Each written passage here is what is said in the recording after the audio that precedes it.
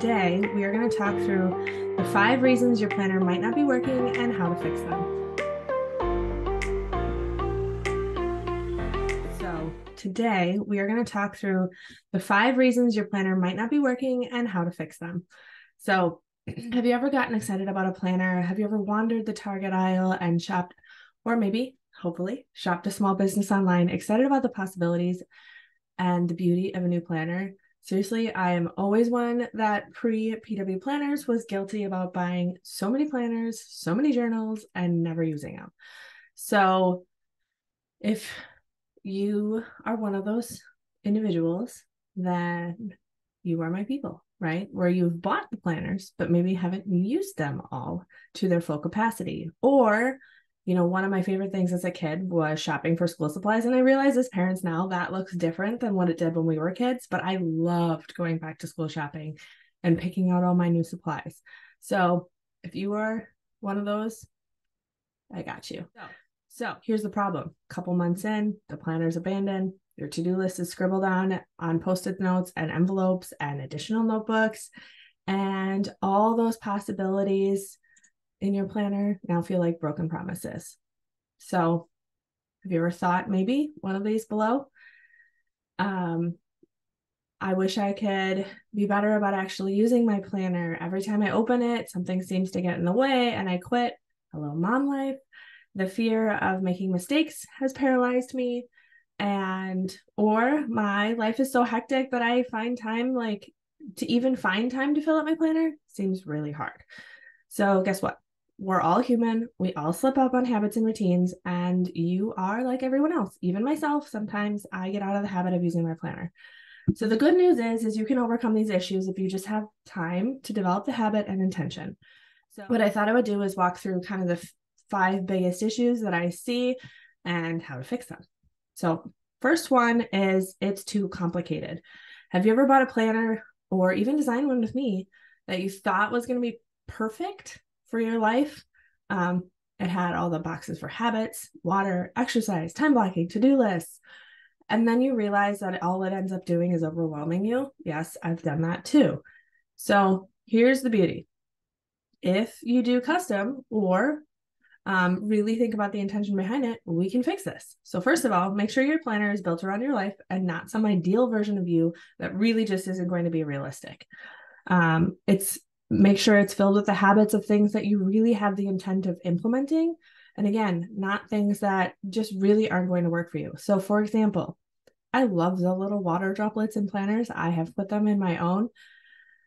Do I actually ever fill them out? No. So I have stopped putting the little water droplets in my planner because I just never fill them out. It's the some ideal version of myself that's going to fill out all the habits, and I just never do. I end up just drinking enough water without it. Now, it works really well for some people, just not me. On the flip side of that issue, the other issue is maybe it's not complicated enough. I know that I'm contradicting myself here, but it goes along the same lines. If you are running a business, your planner needs to meet you there. Do you have the same tasks every week that you're spending 20 minutes just writing down the same tasks? Why? This is why you need your planner to be pre-filled with repeatable habits and routines so that you can just go to just doing the task instead of spending a half an hour planning out all the tasks. Some of the small businesses that I've worked with, and I'm thinking of one in particular, her name is Stephanie. She has in her business, particular days, she does certain tasks. So on Monday, she does all of her social media and content management. On Tuesdays, she works with clients.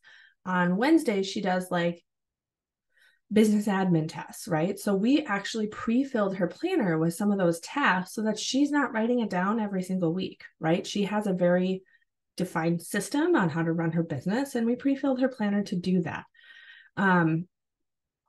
For example, even if you don't run a business, I've seen some planners that, tout time blocking, but they don't have any space or lines or times to actually time block. I would find myself quitting if I had to really visualize what the times were and everything if it was just open space, right? So that's where an example of it's not complicated enough. those two reasons are why I created a custom planner service and a custom planner light, as I call it. So on my website, for example, I sell the Better Everyday Planner, but I have a custom planner light version that says, okay, you can take this planner and we can tweak it to your needs, because everyone is different. And I firmly believe that when a planner has the items that in it that aren't working for you, it's gonna cause you to quit. So again, love your current planner already, just need some tweaks, I'm your girl. Love the Better Everyday Planner, but want some tweaks, I'm your girl. Because not one person is the same, so not every planner should be the same. Now, the Better Everyday Planners, right, are there to start sustaining your habits and intentions and routines, and then you build upon them into a world where you can then create a planner around your life. Other reasons, this is one that is a big one for moms, is you do not have enough time. This one is a classic and, is one that I even do a lot of mentoring around in my corporate job. So failing to plan equals planning to fail. I write this down on my stories all the time. Every minute you spend planning saves 10 minutes in execution. So if you do the math, that gives you 1,000% return on energy. So sit down and actually create your plan for the day, for the week. Again, consistency is key here. You should be able to create a rough plan for your week in an hour and spend every day 10 minutes at the beginning of the day confirming your Better Everyday 5 tasks, as well as your, part of that is your daily big 3, your top 3 to-dos for the day. Don't know what the Better Everyday 5 tasks are? I'll drop the link in YouTube. But again, it should only take 10 minutes to set your intentions for the day, and it makes a massive difference in your productivity. The other way of thinking about this is if you do not have a consistent habit of brain dumping, this is one that will really help in your productivity and time management. So again, jot down all those, what I call little tornadoes spinning in your head, both big and small. Cross off those items that you need to eliminate or delegate. And again, maybe you don't get to delegate, but if you have a partner, hopefully you can delegate some home tasks to that person. And then everything remaining on the list, you should be able to categorize by, for example, personal, home, business, career, right? Categorize it and then prioritize it. And then when you're focusing in on your day, you already know your priorities for the day.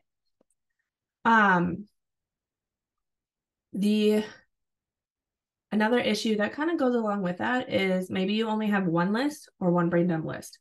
So have you ever made a brain dump list out and still feel overwhelmed? Well, that's because you're not doing it right. So you need to separate and segregate your brain dump list into categories and get it all on paper. So in my planner, for example, and I'm going to flip to the page here, I have 2 forms of brain dumping in every one of my planners. So hopefully, right, this is the project and to-do list. You'll see that there's an orange box on the side. That is for, like, you could write home. You could write if, for example, you're on a board, you could write church, you could write career, right? So you're brain dumping in the beginning of the month, your tasks that maybe you're carrying over from last month or that you haven't dealt with. Again, there's 2 spreads, a 2-page spread of that every month. And then the other part that I have in most of my planners every single month, even my custom planners, is boxes for brain dumping, because sometimes people don't want like little check boxes. They just want to be able to write notes and reminders there. So again, brain dumping is super important to intentional productivity. That is a cornerstone of how I manage my own life, because if I don't write it down, I will forget it. So, fun fact, your brain is wired to remind you of things. So if you ever had that nagging feeling when you're at the grocery store and you remember that you need to go and call the hair salon to make an appointment tomorrow, if you ever notice that your brain reminds you of those things only when you can't do them, it's super annoying. So turns out your brain isn't reminding you to do them just to remind you. It's reminding you to make a plan. Again, reason for the brain dump. It's actually called I'm going to say this wrong, but the Zygarnik effect.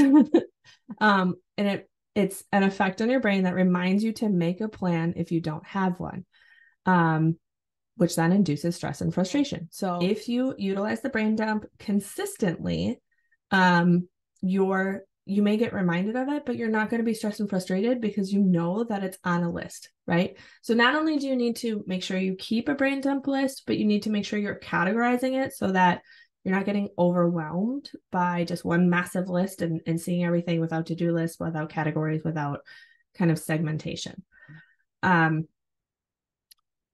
The other reason, and I don't have one in front of me right now, but the other reason that I've loved brain dumping with a lot of my custom planner clients is most of my custom planner clients are using disc planners. Disc planners, unlike bound planners, allow you to move the pages, right? So if you don't want to rewrite your list every month, and because maybe you're not going to be able to get to it in a month, you can actually move the list to the next month without having to rewrite it. So I used to use disc planners a lot. Again, I don't have one in front of me right now, but that is something that I've always loved to do as well. And I'm going to grab my next material. Another common mistake that I see, and I have a whole bag full of them because I'm a planner girl, is somebody might say, I'm afraid of making a mistake. I can't stand when I have to cross out pen. This is a me personally thing. And then it looks messy and then I just don't want to look at the page. If you don't relate, that's fine. But I definitely have come across that myself and with others. So if you haven't discovered them yet, this is going to be like a big stack here. There is something called Frixion, Frixion, erasable pens and highlighters. So these are some of the sample highlighters. And again, they come in fun colors. This is like my coral color. That is the same color as the back of the wall, as well as pens, right? That come in all different colors as well. We did not have these as kids. I love them. I wish we had them as kids. So they're exactly what they sound like. They're erasable pens, erasable highlighters. I think they also have erasable markers where I can plan out my week. And again, I have the planner pad here in front of me. I can plan out my week. And then if I was like, oh, shoot, that time block here isn't right. Then I'm going to show you in a sec. I'm erasing it.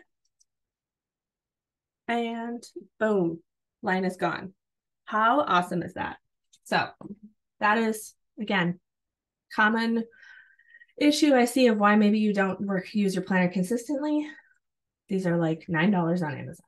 Totally worth it. Those 5 issues, again, going through them, it's maybe too complicated, not complicated enough. You don't think you have enough time. That's a big one. You only have one to-do list or brain dump list, so you're not managing your overwhelm well enough. And then you're afraid of making a mistake. Those 5 issues are really what we can see from a consistency perspective. And the other thing I'll say, this is kind of a more ad lib issue, is you're not scheduling time to plan, right? That kind of goes back to that you do not have time, but make sure you're actually scheduling it in and you know every week when you're sitting down and creating those intentions. For me, it's on Sunday evenings. For a lot of people, it's Friday afternoons because they don't want to spend the time on Sunday intentionally planning. I just happen to do it on Sundays, but make sure you're actually spending the time. Remember, if your planner isn't working, you aren't alone. The key to finding the right balance is customizing it to fit your life. Don't make it overwhelming. Simplify and pre-fill your routines. Make time to plan. Again, boosting that efficiency and productivity. Categorizing your tasks and brain dump lists to reduce stress. Consider a disc planner for flexibility if you want to be able to move your pages. Be patient, form the habits. It takes time.